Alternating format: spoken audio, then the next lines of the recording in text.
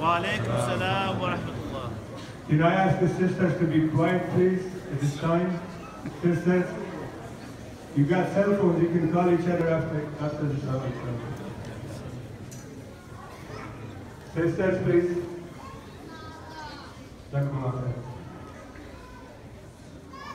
First and most important, we want to thank Allah subhanahu wa ta'ala for bringing that wonderful month of Ramadan for all of us to worship Allah subhanahu wa ta'ala. Read the word of Allah subhanahu wa ta'ala and listen to it and practice the sunnah of Prophet Muhammad sallallahu alayhi wa sallam. Now, today inshallah we will celebrate the day of Eid. This is another wonderful gift from Allah subhanahu wa ta'ala that He brought us to be happy, to enjoy, and to also remember those that they are not able to be here and those that are too far from us in a distance, to pray for them. Pray for all the Muslims. Pray all those ones that they are in need of your help, inshallah. This year, in the month of Ramadan, alhamdulillah, Islamic Center of Reseda had offered a great program.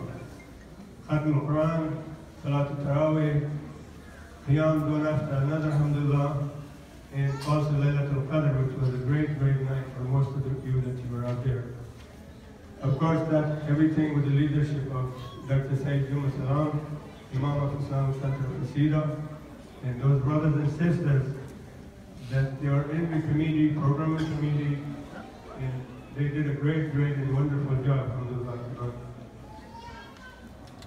On behalf of the Board of Trustees and Board of Directors of Islamic Center of Reseda, I want to welcome each and every one of you in Salatul Eid Al Fitter, inshallah.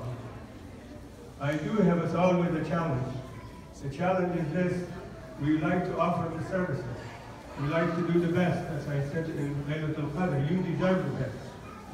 In order to do that, it needs money. It needs funds to do it. And how this Laylatul Qadr, alhamdulillah, I had a call from a brother that he said, I will give a $10,000 donation in 5 minutes. If you raise $20,000, I can match it. Our challenge this month of Ramadan was to raise $100,000 for the annual funded annual expenses of the masjid, which from May of last year to May of this year, it was $204,000. So we had a balance to make up for $100,000. Alhamdulillah, so far, we're not too close, but not all finished. We need to raise another $30,000.